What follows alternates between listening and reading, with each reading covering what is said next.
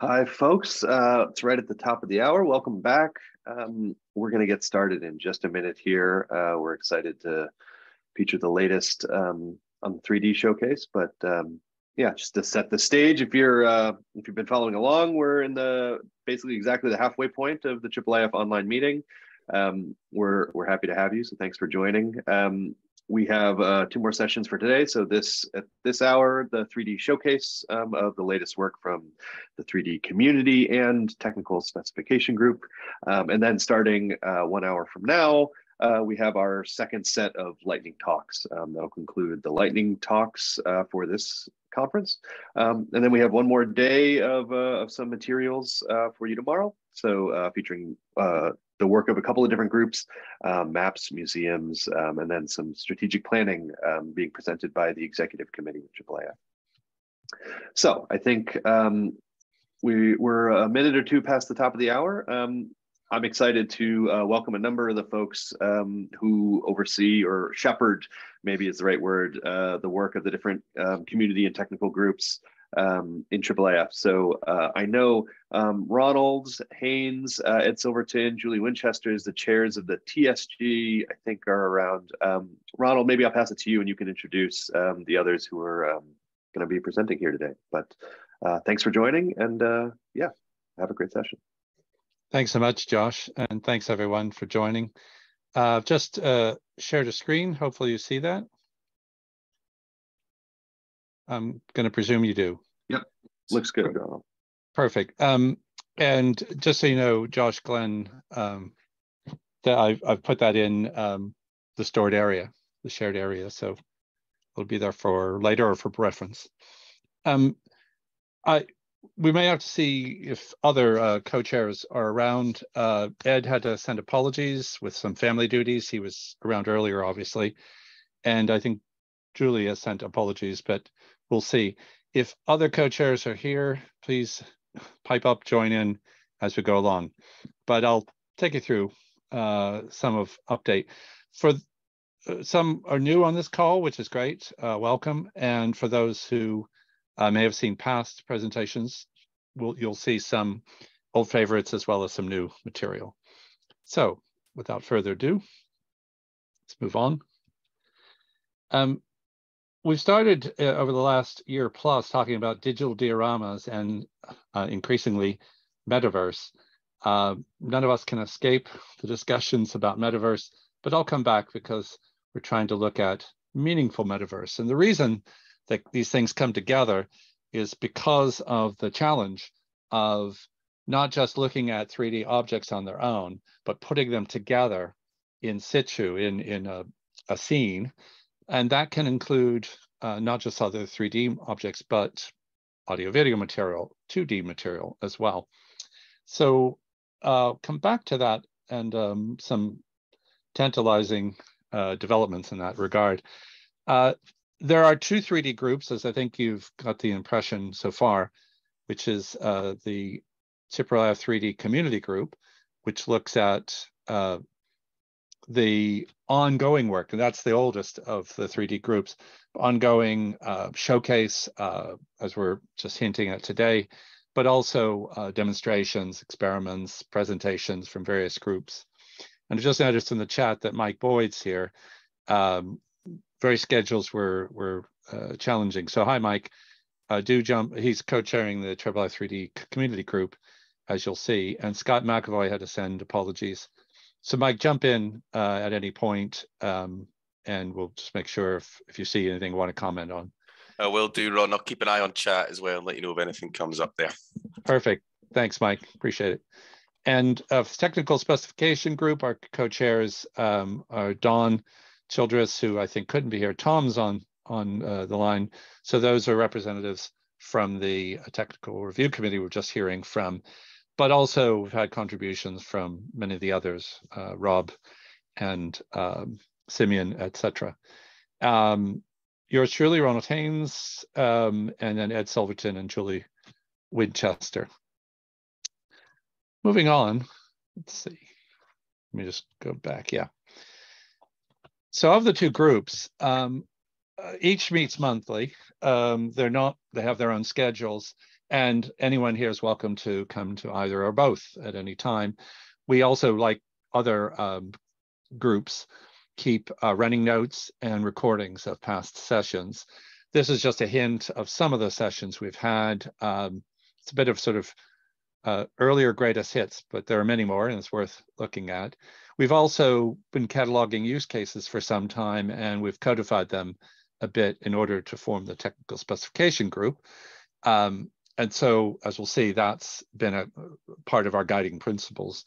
We have a charter, obviously, for the technical spec group. It's worth looking at. And these slides will be available, and those are links to follow up if you'd like.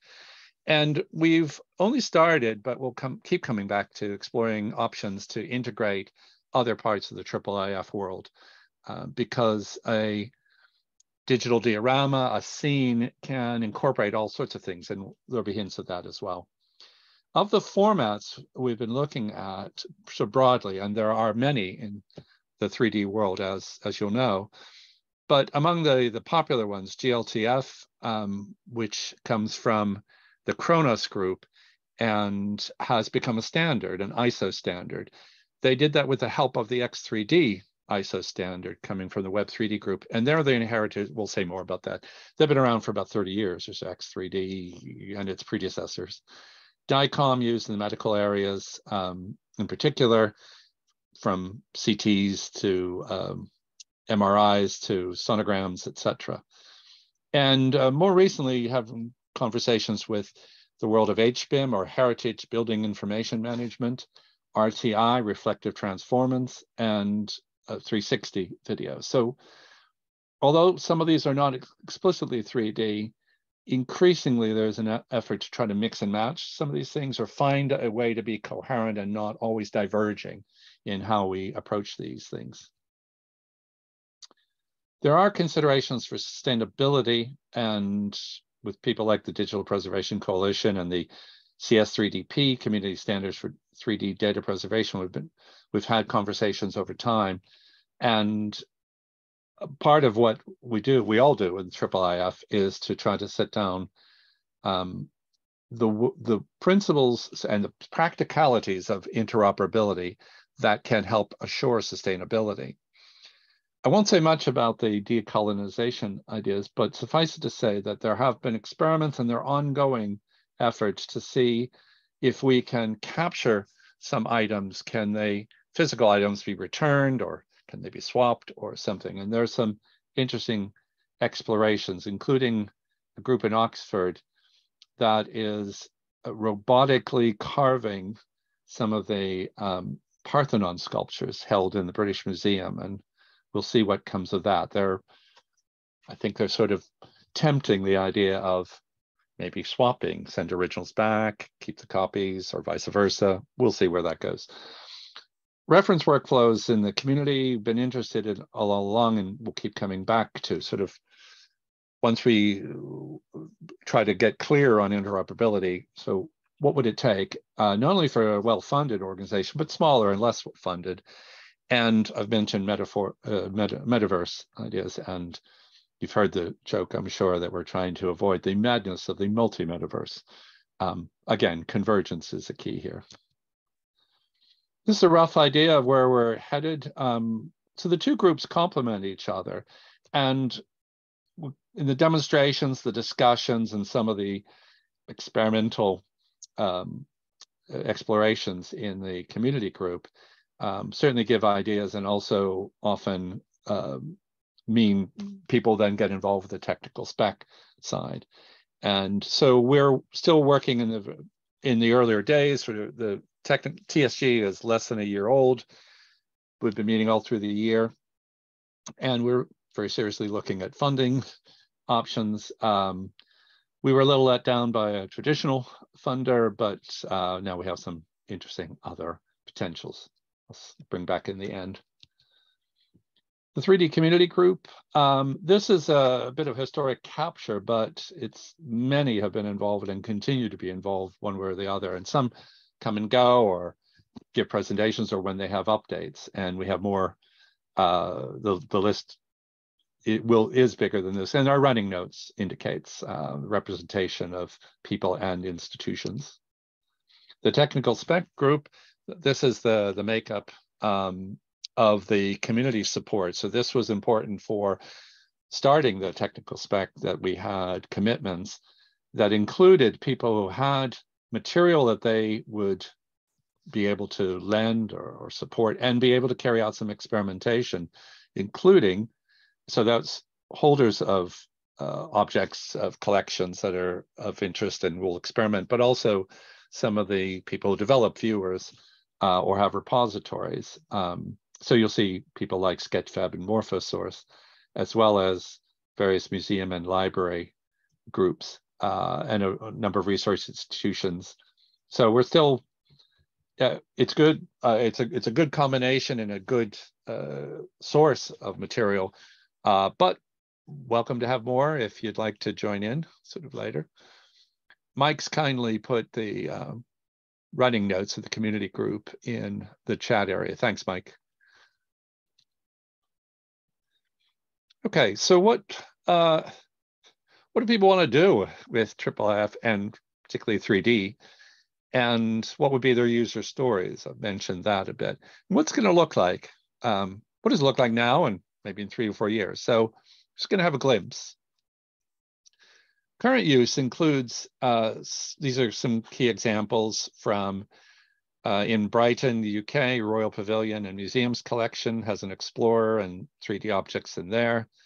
Morphosource, some of you will know, and has lots of objects from various collections in multiple countries, including the ability to interact with CT MRI, CT computer tomography. So X-ray slices, many people will know from human work, but also animal and inanimate. Paleontologists and mummy specialists and vase explorers use it. And then the British Library has Jane Austen's writing desk, and there's an exhibit that's been set up, exhibit.so, we heard about earlier, certainly yesterday. And so these are some examples. Let's call it IIIF-ish.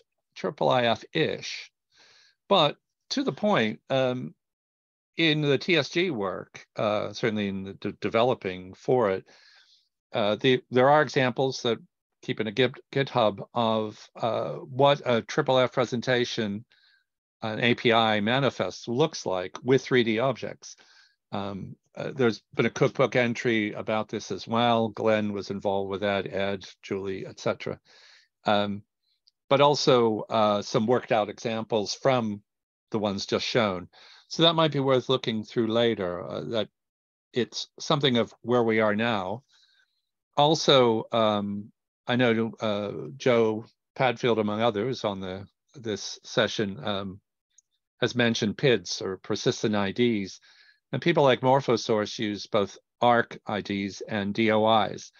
And we're in touch with other repositories that may or may not have PIDs, but it's an ongoing discussion, which Joe is one of the ones part of, obviously, our leader. So earlier work included user stories from a variety of surveys, including a big EU project, the second bullet point toward the bottom, survey on quality and digitization of tangible cultural heritage through 3D content in Europeana. It's a small amount, but it's there. And then the community group and TSG have been collecting as well. There's a little bit about that. And so I'm going to go through the 6 core ones that help form the TSG. And just very briefly, these would be good for review later. But simply put, displaying a 3D model specifying position, orientation, and scale. One of the challenges many will have, or if not, you probably will, if you are involved with interacting with 3D model, is you sometimes find yourself in the middle of it, or as if you're floating above a world in a satellite or ship. So getting scaling right and orientation, position, all that's relevant. And it's even more important when you're mixing objects, more than one. So I'm going to skim through these, as I said. This Julie put these together a while back, and they always reminds me of a chess set in sort of live format.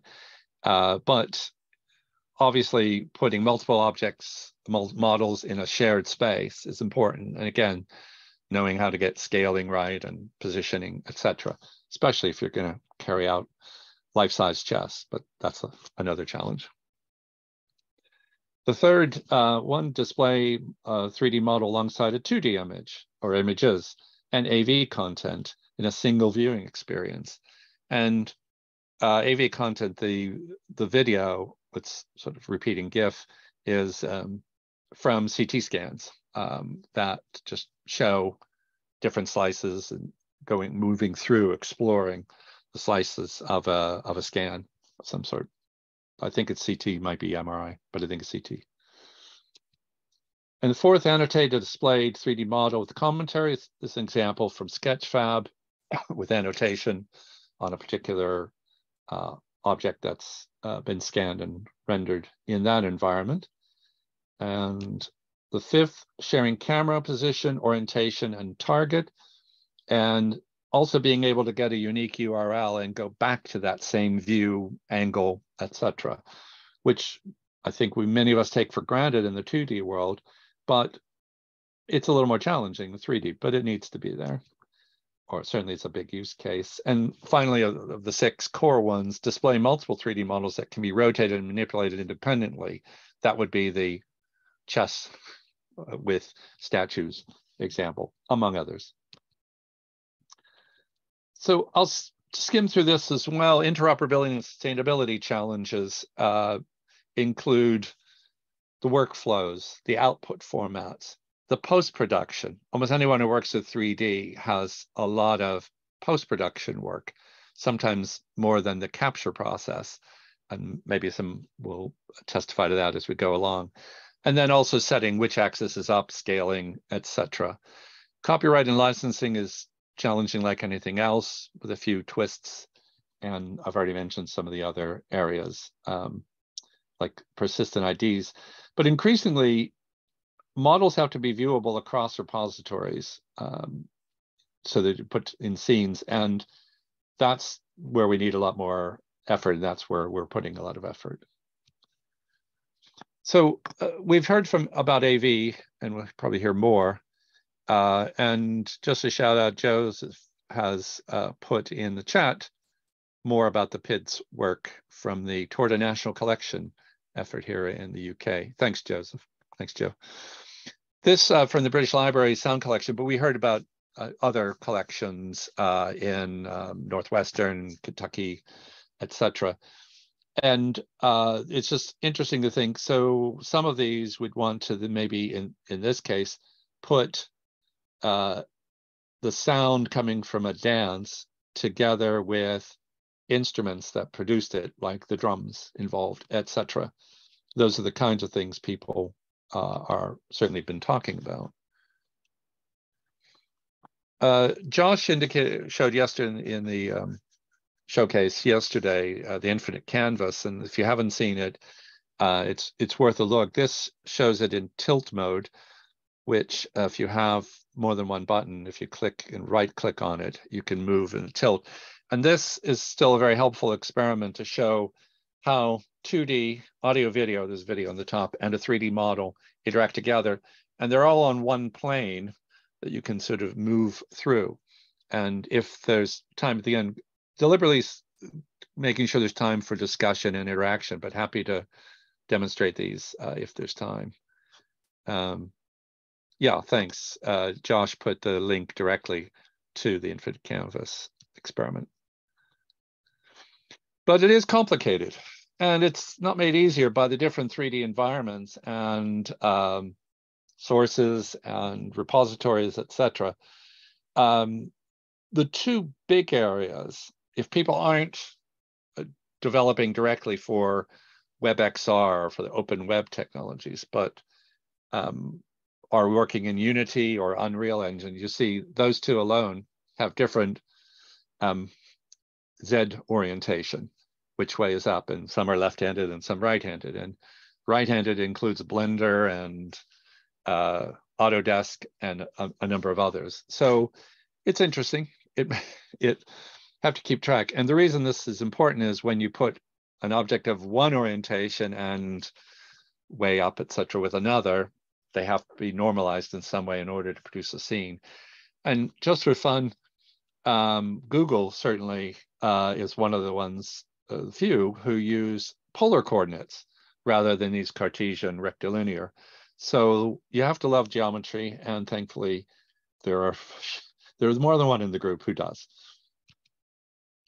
Enabling 3D on the web, I've mentioned some standardization process.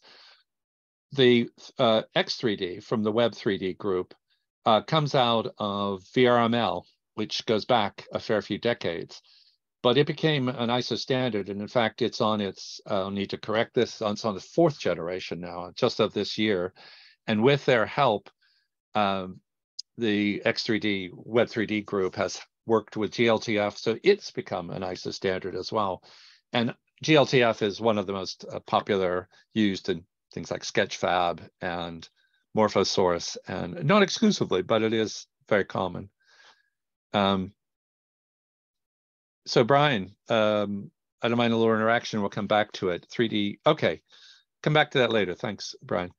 WebXR is from the W3C Immersive Web Working Group, and it's making possible all manner of things that, and the XR, if you haven't come across, is the way of stopping arguing about whether something's VR, AR, or possibly MR for mixed reality, which got more complex with Microsoft's HoloLens claiming MR. But let's XR, it's just extended reality, although technically it could be just a variable X. But we'll stick with extended. But WebXR, and one of the things we'll see a good examples of it in a little bit. So the viewers, and particularly we've had a focus on viewers that are used with some kind of repository, but in particular, or one or more, but in particular have annotation capabilities. So these are 3D viewers that are often open source, almost all are. Do you make use of open web technologies, and almost all are built on top of 3JS, which is a JavaScript library that's common. There is another one that is bandied about a little bit, Babylon.js, and people like Amazon seem to favor it a little bit, but they support 3JS, and the vast majority of viewers we have checked seem to be 3JS based, which is a hopeful thing, that it might make it easier in some of the future developments and collaborative work. So you've probably seen before Morphosource with its Aleph viewer, which is from the Universal Viewer, UV family, and it has lots of capabilities to expect, annotations with measurement, angular, etc. It can be within a plane or in a point cloud, and can label the top right, the astronaut. Moving to Sketchfab, they of course have their animation, and indeed they have, annotation as well as animation. I should be careful. And this is one of the group members' examples from a sword museum in Minnesota. So the conversations have gone on for a while with Sketchfab, but we'll have to come back to that in terms of how we're going to pull out things like annotation and interchange. The Smithsonian has its own viewer and annotation capabilities. This is the next 3D examples, a few with annotation, including on the right-hand side. The annotation is sort of mapped to a plane parallel to one side of this object. And yeah, so there are, and I'll come back to that. There are different ways to do this.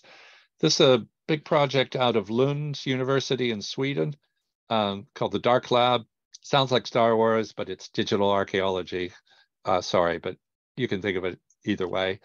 This is a growing concern, and they have a fairly straightforward way of keeping notes and with it annotations. And thankfully, this, like most of the examples so far, are JSON based, which is important for where we're going to be headed for IIIF TS3D annotation.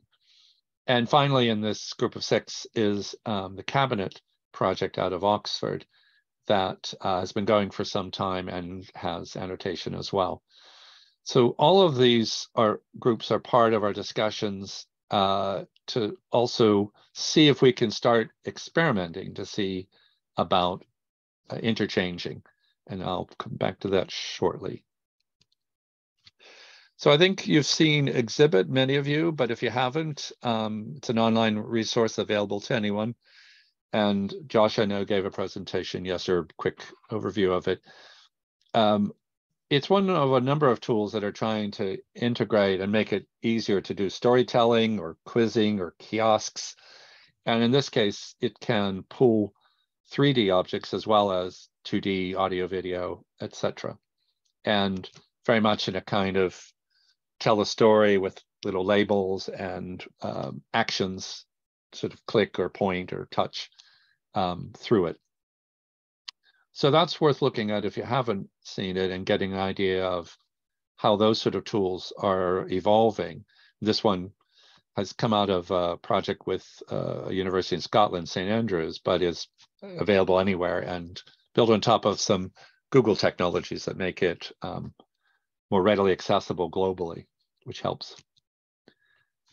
One of the other regular members, the TSG, Vincent Marchetti, is a co-chair of the X3D working group.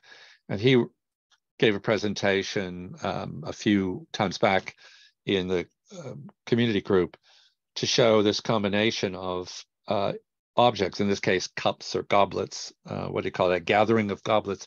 Each is from different sources. One's from Sketchfab, one's from an X3D source, and I'm not sure about the other, I have to check. And then the table he created in another environment. So he sort of put these together, and if you follow the link later, and I'll come back to it if there's time, then you can interact with them individually, which is a very telling thing. It's where we're headed. And these are the kind of experiments we've been carrying out.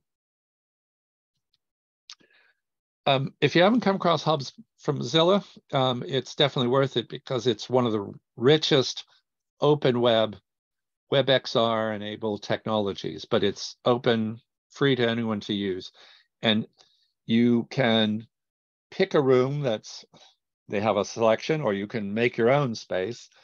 And in that, you can populate it with 3D models. They make it easy to come from Sketchfab, but you can upload other models in 3D. You can also put 2D audio and video material, PowerPoint slides. So there are sometimes conferences held. You can have chat, and you can see the little panda-like creature on the left. You have avatars, and you can interact with the avatars. You can even move one in front of an object and take a selfie with yourself or others with whatever object's there.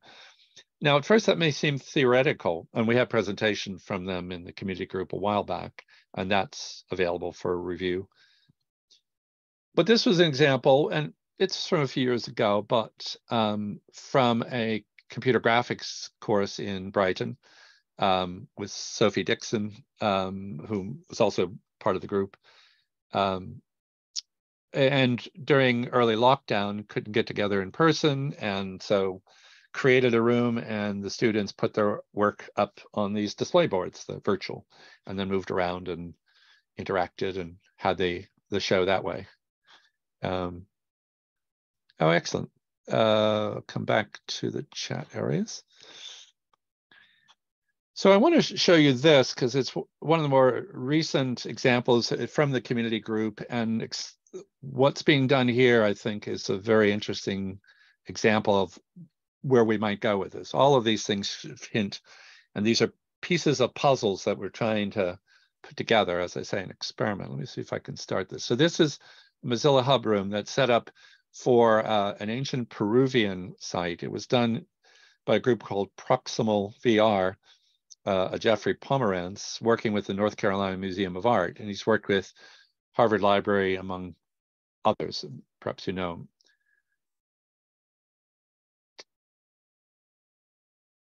Can you, so hopefully you see this loading. If you can't, do let me know. Yes, we see it. Thanks. Can you hear the music? Yes. Good, good. So I'm just using keyboard maneuvers for now. And I'm going to approach this slightly ominous looking sphere.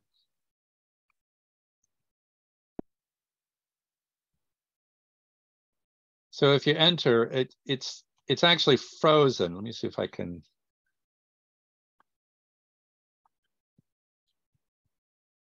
Yep, there it started to show itself.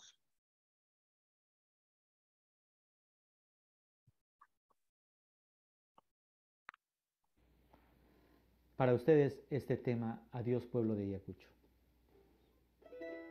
So this is a 360 video bubble with music, obviously. And as you pull away, you get the Doppler shift you expect. It's spatial audio as well. Move toward it. Move away from it. I'll stop him. But I hope you get the idea. I'm going to close that. And hopefully back at the slides as expected. It's a very exciting example, I think, of what we might expect in terms of creating scenes and doing them in a meaningful way to either return context for objects that are disparate or create new context. In this case, the spatial sphere, I'm tempted to think that's a good pun. It sort of looks like it's an orb from space, is a bit out of time from this ancient Peruvian scene, but it's a nice sort of way of entering another world and annotating it in its own way. So I'll move on from there. Two recent experiments, which we intend to carry out with all of the viewer developers who are involved, was looking at how we might interrogate JSON in a IIIF-ish sort of way for annotation in two different models. So Ed and Vince Marchetti put together a look at this with looking at Google Model Viewer on one hand, and then an X3D viewer on another. And you can probably get a hint, just the labeling is a bit different. And that's somewhat to be expected, but this is sort of early experiment to see, would we be able to, say, move that around? And for the exciting results, you'll have to come to the meeting or follow up with us. But so far, so good. We expect different viewing environments to be a little bit different in labels, but the ability to interchange is crucial for interoperability of annotation. So these are ongoing experiments and worth a look, and the links will take you to them if you want to try them out yourself. Some related references worth noting include an initial glossary we've started for the TSG. And so all the work with the community group as well as technical spec, we want to disambiguate as much as possible because there are different uses of terminologies in different 3D environments. So we started that process to just be clear how we're going to be using it, and then as necessary, translate it into how Unity might use it as opposed to Unreal Engine, for instance. There's some other options I'd mentioned before, the big European study on quality and 3D digitization. That's going to is still having major impacts, including for future funding and potential collaborative work. So keep an eye on that, or come along and we'll help you keep an eye on it. And it was just interesting to in a recent workshop that dealt with a new 3D viewer being put together in Germany, concerned about metadata in repositories, just shared an older data dictionary from Morphosource. Increasingly, people are concerned about what's going to be stored in repositories, including metadata and some called paradata, sort of how it was collected, what equipment. This isn't, strictly speaking, IIIF on the viewer side, but it's going to be part of the bigger world of 3D sustainability. So a quick shout out to a couple of developments might be of interest. Next year, there's meant to be an international XR, or in planning, an international XR Metaverse conference to be held in Las Vegas, which could be interesting. And we'll have a IIIF 3D presence there, and a potential marine museum project. I'm just going to tease at that and more on that as it develops. There's a Metaverse Standards Forum, and I've had some interaction with them, and even more with the IIIE Metaverse Congress and the incoming president of the IIIE Standards Association, who are one of the 4 international standard setting bodies. That conversation has been very fruitful. And so a group of us are on a panel talking about setting 3D standards and the challenges of it as a foundational principle for metaverse development. And that's tomorrow. Unfortunately, it overlaps with some of our online work, but that, like this, will be recorded. So watch the space, sort of things to come. And Hugh Yuan, the president-elect, has some very interesting material and publication about how he sees the metaverse evolving. And he's incorporating virtual reality, augmented reality, digital twin, and all the sort of things that overlap in our development of IIIF 3D. Technical workshops. So traditionally, TSGs would meet and get funding to meet, and we're working on perhaps an evolved model of that, shall we say, given we may not be able to find one funder for just one workshop, so we might have more than one funder to put it together. We had an impromptu meeting, someone, I think, Tom might have mentioned earlier about impromptu meetings. So we had one in Boston at the annual conference last June that helped clarify a few things, and then went away and did some more homework. Just in discussion to see if we can get something around either San Francisco or UCLA in the spring. Don't know yet. Don't want to surprise anyone who's on this call, but anyway, that's in discussion. And yeah, we'll follow up on that. Hopefully, it seems a really good plan to actually intentionally have something set up in the Naples June next year conference. And so we've just started talking about the TSG. And so, spoiler alert, if you're interested, hopefully we can have that off. Sorry for the surprise for organizers. And in autumn 2023 in Basel or Bern, we're in discussion, and Julian Ramey is on the call, I know, and we're hopefully going to negotiate something to have there as well. So let's end with some quotes from the great Nikos Kazantzakis. Some say this work in IIIE 3D is a bit of a moonshot. I think it might be closer to an International Space Station. We'll have to get off the Earth and then make sure all the things connect up together. But the non-existent is whatever we have not sufficiently desired, and there is a lot of desire for that, sorry. And the second quote is just a nice one for sort of what a metaverse might be, sort of paint your paradise and then go into it. Good, I'll stop there and thank you. Julie, hello. So I know there's some things in the chat area. Julie and Mike, do you want to help field it, and anyone else who's involved? Yes, I mean, there was a little bit of I think a couple people brought up the idea of sort of, what media can IIIF not do, or can, IIIF do 3D? And I sort of said this in the chat, but I can just sort of reiterate that it's interesting, Ronald, like the term you used, there are IIIF-ish ways of doing 3D using a IIIF-ish manifest that certain viewers can handle. So, you can kind of get there, but hopefully what we will do in the TSG is to provide a draft specification for really hitting that fully in the future. Yeah, thanks. Mike, do you want to jump in? Yeah, I'll jump in. I think Julie's been doing a fantastic job of fielding a lot of the technical questions in the chat. Thank you for that, Julie. To jump in with a quick plug for the community group, we meet every 4 weeks on a Thursday at 5 p.m. UK time. We are taking a Christmas break because it would have fallen between Christmas and New Year, a festive break.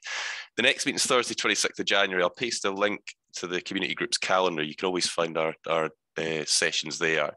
It's a really fantastic group. There's various people who are highly technical, various people who are highly creative, and many of the members are both that come along as well. Fantastic spot for sharing ideas, projects, questions, suggestions. I'd encourage anybody to come along. It's a really, really great jumping off point for a lot of kind of online 3D graphics work as well. So we'd love to see you there. Yeah, thanks. Last week we had last one for the calendar year with a group from France who's a new commercial operation to handle very large models in any modern device, smartphones included, and with progressive compression and viewing, which was very interesting. But back to the questions. Julie and Mike, if you can help recap, that would be great, if you don't mind. There's a question from Brian. Do you want to jump in, Brian? So I will. Great. Thank you for the presentation. I'll say it's sort of on Maps TSG to extend this olive branch, which we have not yet.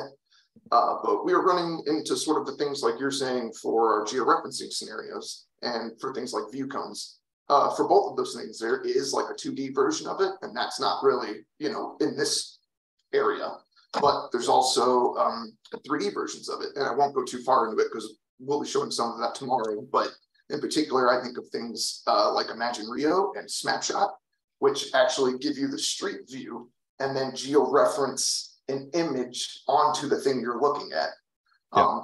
Like you're saying, I'm not necessarily worried about that working in Unity. I'm worried about that working in Google Maps. And so it's just, how do I, if I want it to work in Unity and Google Maps, what's the minimum level of data I have to supply to allow for that? And just we're kind of slowly approaching that. I haven't officially asked that question yet, but I think that's where we're heading.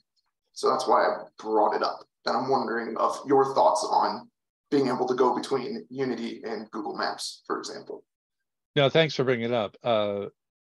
Julie, should I have a go? And Mike, and do you want to come in after, or you want to start? I'll have a go. Yeah, you go ahead.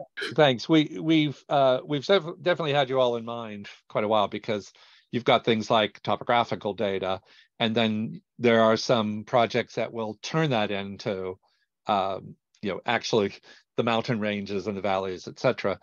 That's one of the things. But also a lot of the map data increasingly, and for some time, has been in polar coordinates, hasn't it? So we're moving between that and, say, older maps. Turns out it looks similar in a way to what the historical building information management people, or BIM for heritage, they have similar sort of thing of architectural drawings 2D, and then newer scans 3D that they need to match up together, which sounds a lot like what you all are challenged with, historical maps and new high-res georeferencing. How do you fit those together? So to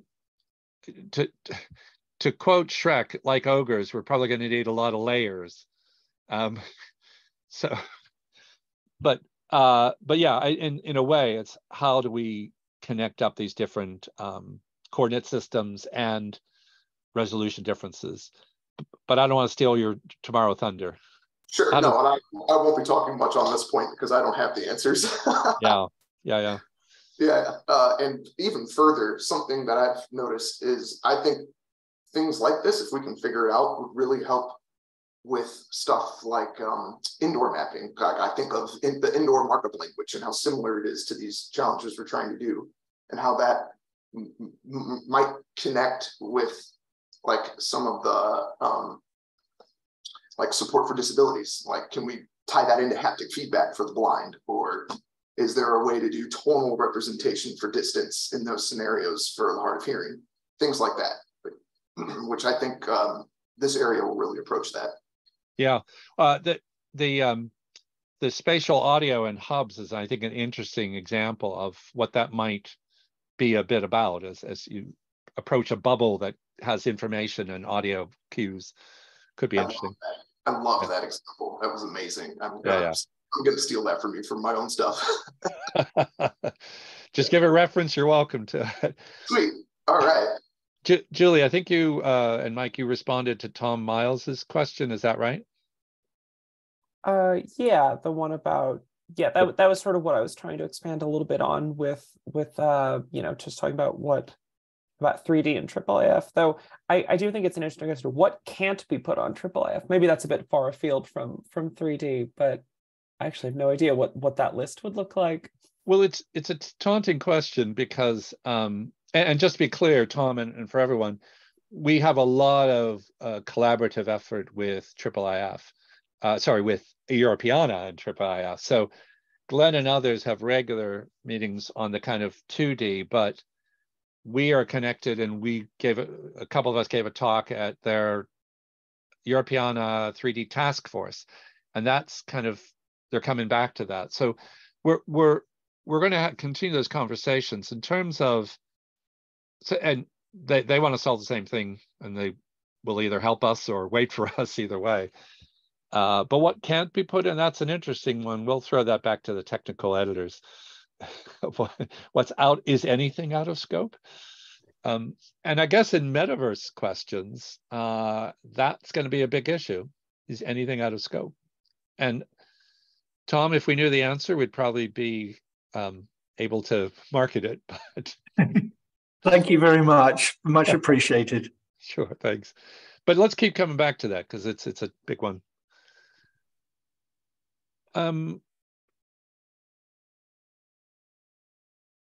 So I'm just looking through any other questions, or does anyone want to open their mic and jump in or follow up on anything? Oh, thanks, Glenn, for the link to the Metaverse Congress for tomorrow. And again, sorry it overlaps, just couldn't be helped. So it is the 5th they've been having, and they're serious, and they helped initiate the Metaverse Standards Forum with the Kronos group, who look after GLTF and GLB, which is the compressed version. So hopefully we'll all be able to catch up. I mean, if don't leave this if you want to come to the other, and then we'll catch up in recordings or whatever works. And Rositza, I'm glad you like the Kazantzakis quote. It was a late inspiration in a recent conference near his home. Good. Yeah, so Josh, you put a link to Imagine Rio project that Brian was mentioning. Great. Yes, that'll have your view counts if you look. Say again? I said that has the view counts. That's why I mentioned it. If you go there, that's what you'll find. Thank you so much. So I guess, let me follow up Mike's plug, and anyone else. You're welcome to come to the TSG, which typically meets the first Tuesdays of the month. It's on the calendar. But if you're not so comfortable or confident, come to the community group, because that's really where a lot of people get started, and some come to both.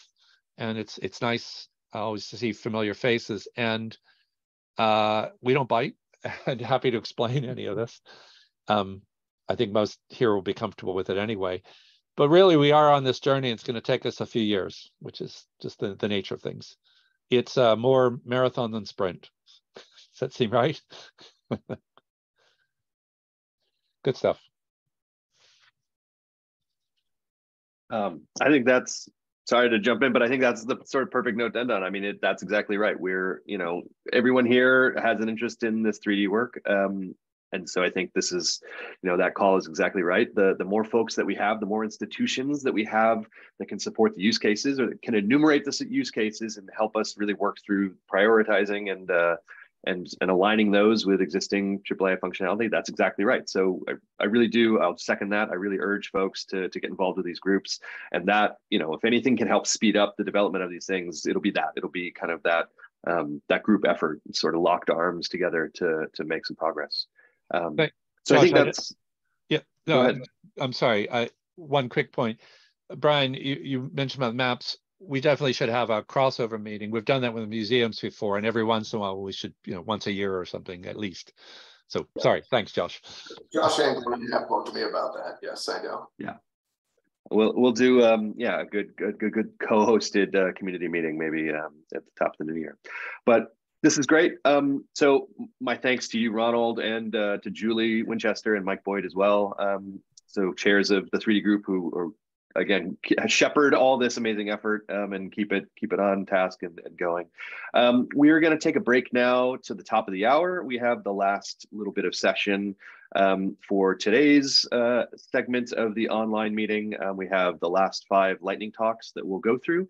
So yeah, join us at the top of the hour. And again, we have a few more, another day of sessions tomorrow, and that'll be the end of the IIIF online meeting. But stick around, we'll see you in about 10 minutes, and thanks all.